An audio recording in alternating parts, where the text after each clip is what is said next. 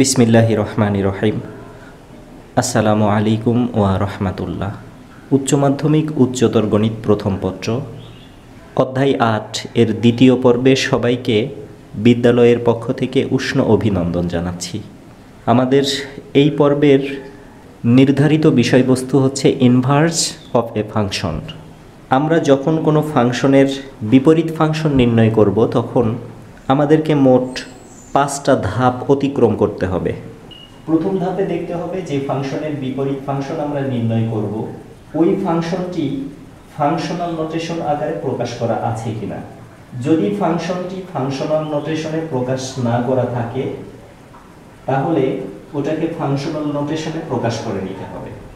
এখন প্রশ্ন হলো আমরা কিভাবে বুঝবো একটা ফাংশন ফাংশনাল নোটেশনে প্রকাশ করা আছে কি নেই।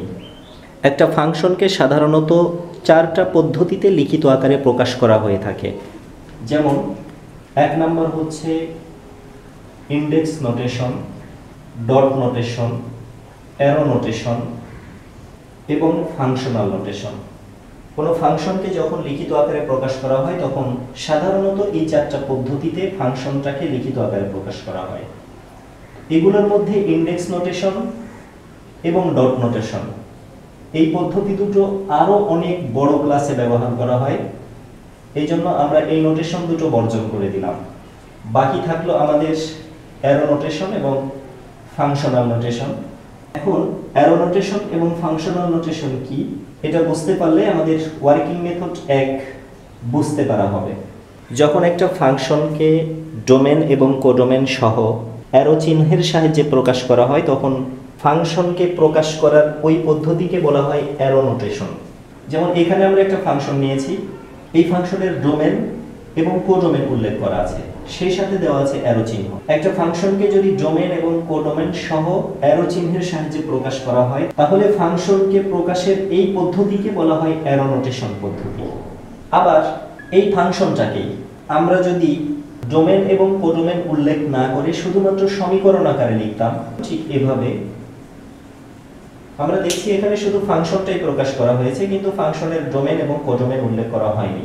ফাংশনকে এই পদ্ধতিতে লিখে প্রকাশ করার নাম হচ্ছে ফাংশনাল নোটেশন। আমরা মাঝে মাঝে দেখব এই অ্যারো নোটেশনটাকে আরো 2 ভাবে লিখে প্রকাশ করা হবে। কখনো দেখব এই ফাংশনটাকে এভাবেও প্রকাশ করা হয়েছে,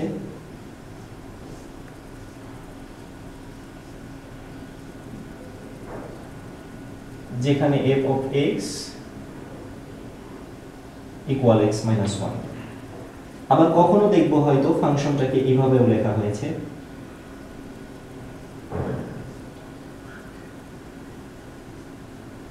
অ্যারো নোটেশনের এই সিস্টেমে কখনো দেখা যায় যে ডোমেন এবং কোডোমেনটা উল্লেখ থাকে না, অ্যারো চিহ্নের পেছনে স্বাধীন চলক এবং সামনে মূল ফাংশনটাকে শুধু বসিয়ে দেওয়া হয়। 1734-এ সুইস গণিতবিদ লিওনার্দো অয়লার সর্বপ্রথম ফাংশনকে লিখিত আকারে প্রকাশ করার জন্য ফাংশনাল নোটেশন ব্যবহার করেন। এখন আমরা এই ফাংশনটির বিপরীত ফাংশন নির্ণয় করব। আমরা দেখতে পাচ্ছি এই ফাংশনটি ফাংশনাল নোটেশনেই আছে, সুতরাং আমাদের 1 নম্বর ধাপ ওকে। আমরা সমাধানটা শুরু করে দিলাম। f of x equal 4x minus 9 by x minus 2। এই ফাংশনটা ফাংশনাল নোটেশনে প্রকাশ করাই আছে, সুতরাং প্রথম ধাপ শেষ। দ্বিতীয় ধাপের কাজ আমরা দেখছি। দ্বিতীয় ধাপে f of x এর পরিবর্তে y লিখতে হবে। f of x এর পরিবর্তে ব্যবহার করতে হবে y, 4x minus 9 by x minus 2। দ্বিতীয় ধাপের কাজ শেষ। এবার আমরা তৃতীয় ধাপের কাজ করব। তৃতীয় ধাপে সমাধান করে আমরা x এর মান বের করব। x এর মান বের করার জন্য আমরা y এবং x minus 2 আর গুণন করে ফেলি। x এবং y গুণ দিলে আমরা পাচ্ছি xy, minus 2 এবং y গুণ দিলে পাচ্ছি minus 2y ইকুয়াল y এর নিচে কল্পনা করলাম একটা 1 আছে। 1 এবং 4x minus 9 আর গুণন করি তাহলে পাচ্ছি 4x minus 9।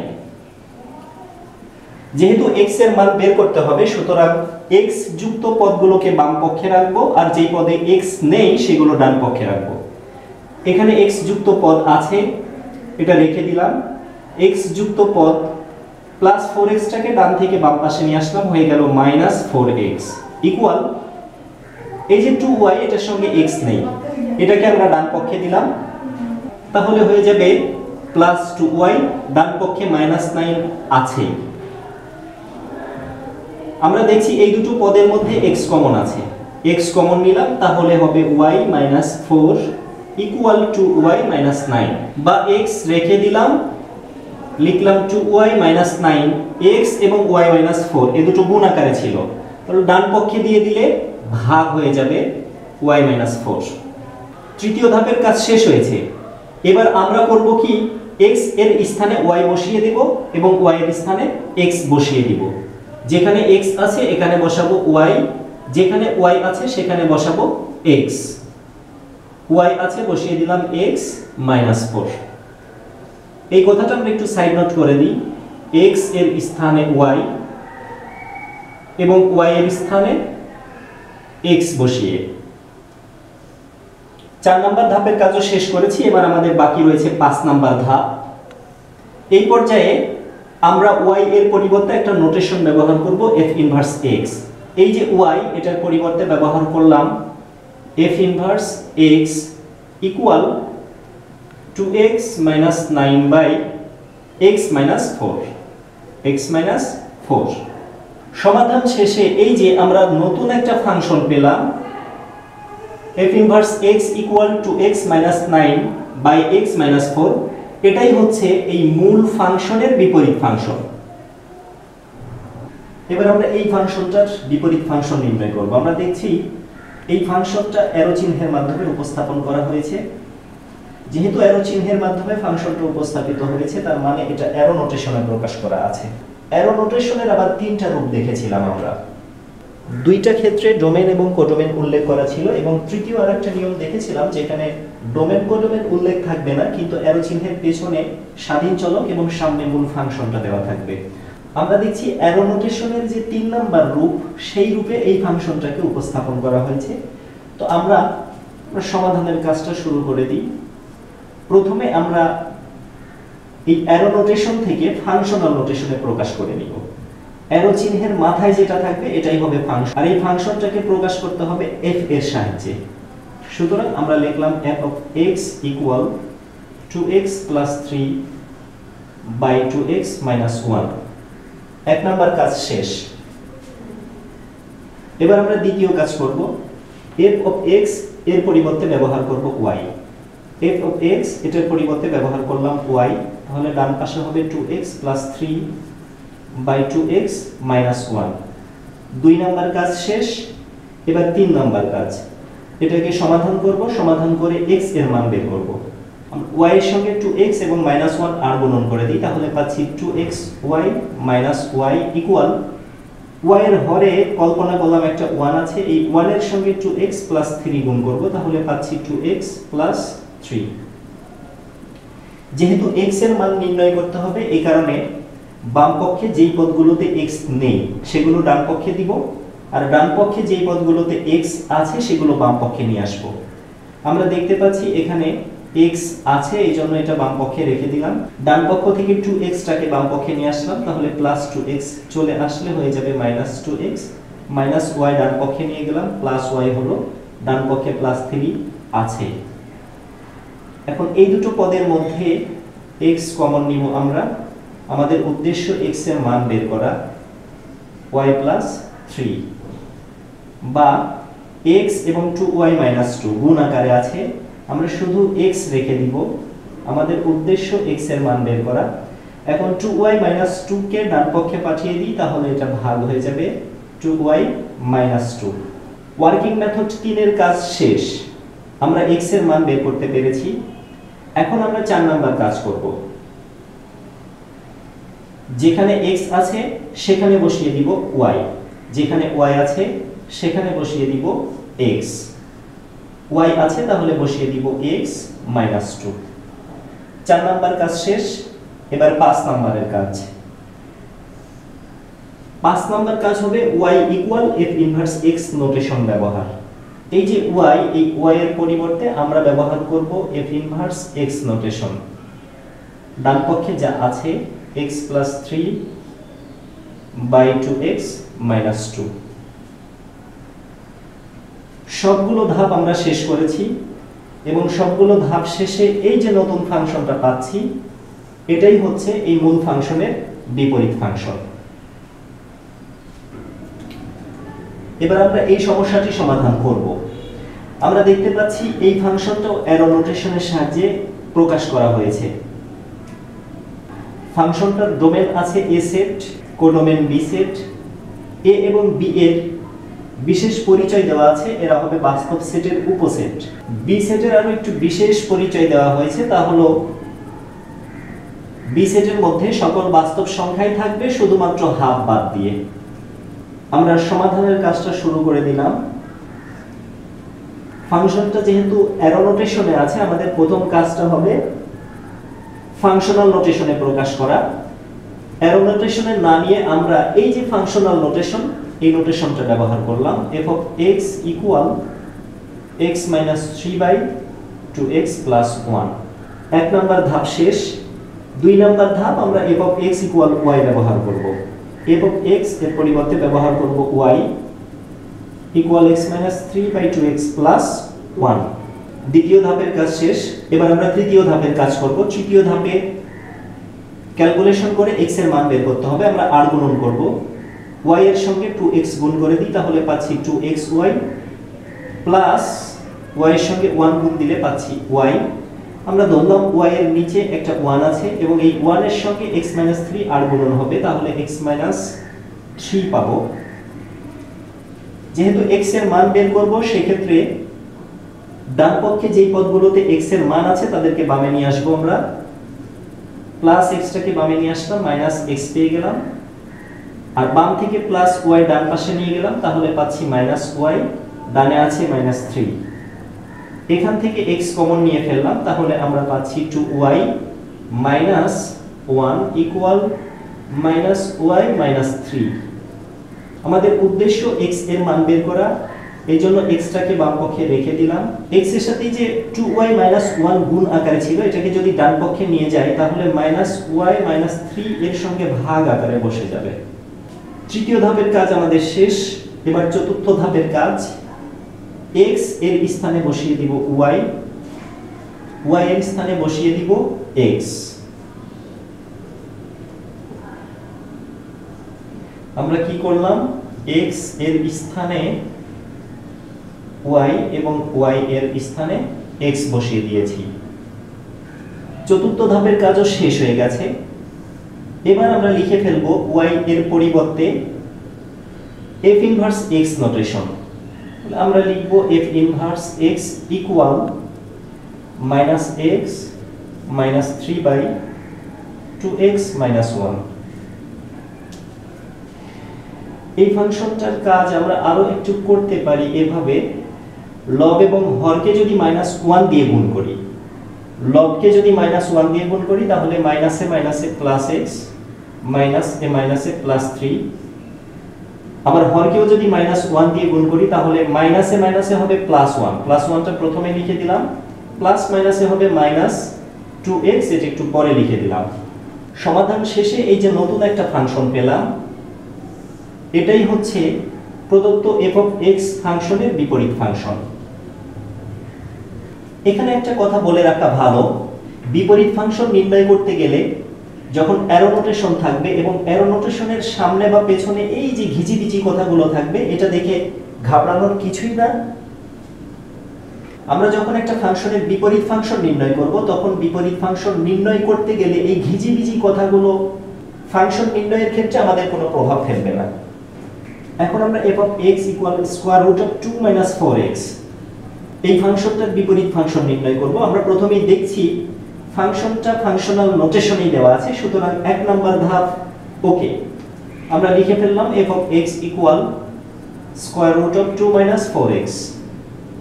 এবার আমাদের দ্বিতীয় ধাপের কাজ। দ্বিতীয় ধাপে f of x এর পরিবর্তে আমরা ব্যবহার করব y equal square root of 2 minus 4x। x এর মান বের করতে হবে। ডান পক্ষে স্কয়ার রুট আছে, এটাকে মুক্ত করতে হলে আমাদের উভয় পক্ষকে স্কয়ার করতে হবে। আমরা স্কয়ার করে দিলাম 2 4x স্কয়ার রুট অফ তাহলে আমরা বাম পক্ষে পাচ্ছি y স্কয়ার ইকুয়াল রুট এবং স্কয়ার ডিলেট হয়ে গেল, থাকছে 2 - 4x। যেহেতু আমাদেরকে x এর মান বের করতে হবে এজন্য -4x টাকে বাম পক্ষে নিয়ে আসলাম, প্লাস 4x পেয়ে গেলাম। ডান পক্ষে থাকলো 2 এবং প্লাস y স্কয়ার নিয়ে গেলাম, -y স্কয়ার হচ্ছে, বা x ইকুয়াল 2 - y স্কয়ার। 4 এবং x গুণ আকারে আছে, ডান পক্ষে নিলাম, ভাগে চলে গেল। 3 নাম্বার ধাপ শেষ করেছি আমরা, অর্থাৎ x এর মান নির্ণয় করা শেষ। এখন আমরা 4 নাম্বার ধাপের জন্য কাজ শুরু করব। যেখানে x দেখব সেখানে y লিখব, আর যেখানে y পাবো সেখানে x লিখে ফেলব। 4 নাম্বার ধাপ শেষ। এখন আমরা 5 নাম্বার ধাপের কাজ করব।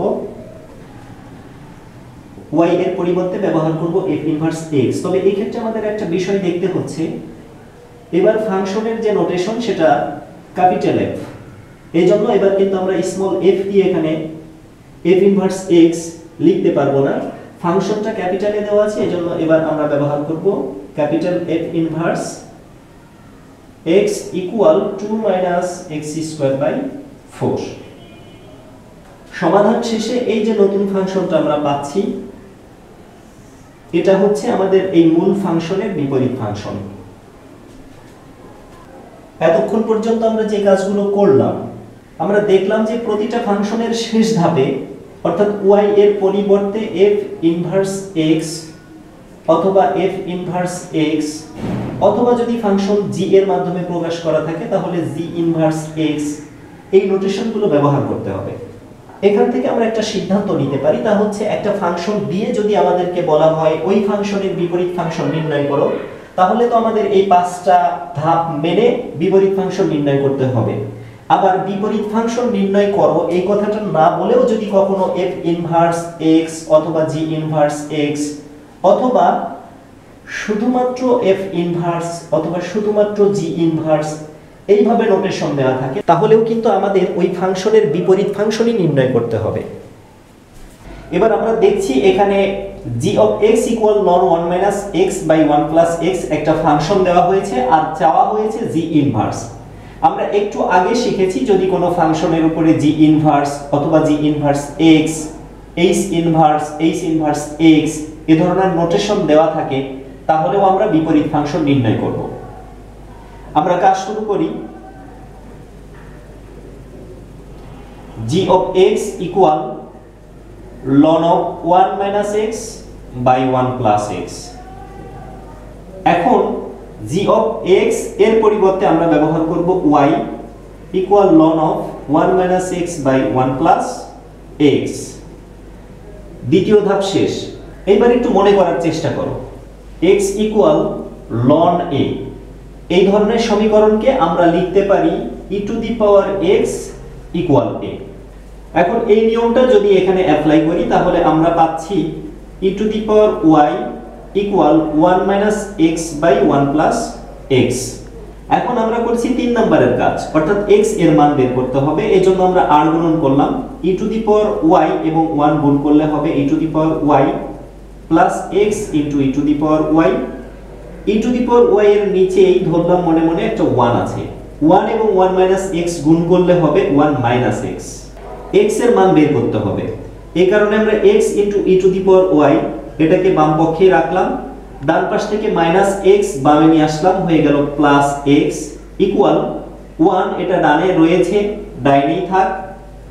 বাম পাশ থেকে e to the power y ডান পাশে নিলাম, তাহলে হয়ে যাবে -e to the power y, বা এই পদ দুটোর মধ্য থেকে x কমন গেল, তাহলে হবে e to the power y plus 1 equal 1 - e to the power y, বা x এবং e to the power y plus 1 গুণ আকারে আছে, শুধু x যদি রেখে দিই তাহলে হবে 1 - e to the power y by e to the power y plus 1। e to the power y plus 1 x এর সঙ্গে গুণ আকারে আছে, এজন্য এটা ভাগে চলে গেল। এটাকে আমরা যদি আরো একটু সাজিয়ে লিখি তাহলে পাচ্ছি 1 - e to the power y by 1 plus e to the power y। সমাধান শেষে আমরা x এর মান পেয়ে গেলাম। এবার আমাদের 4 নাম্বার কাজ করতে হবে, যেখানে দেখব x সেখানে বসাবো y, আর যেখানে দেখব y সেখানে বসাবো x by 1 plus E to the power y আছে, বসিয়ে দিব x। 4 নাম্বার ধাপের কাজও শেষ করেছি। এখন 5 নাম্বার ধাপ আমরা দেখছি। 5 নাম্বার ধাপে y এর পরিবর্তে f ইনভার্স x বসাতে হয়, কিন্তু আমরা প্রশ্নে দেখছি ফাংশনটা প্রকাশ করা আছে g এর মাধ্যমে এবং চাওয়া হয়েছে শুধু g ইনভার্স। তাহলে আমরা y এর পরিবর্তে f ইনভার্স x না দিয়ে ব্যবহার করব g ইনভার্স x, কিন্তু প্রশ্নে g ইনভার্স x বলা হয়নি, এজন্য আমরা এখানেও x টা ব্যবহার না করে লিখে দিলাম 1 minus E to the power x by 1 plus E to the power x। সমাধান শেষে এই যে নতুন ফাংশনটা পাচ্ছি, এটাই হলো প্রদত্ত ফাংশনের বিপরীত ফাংশন।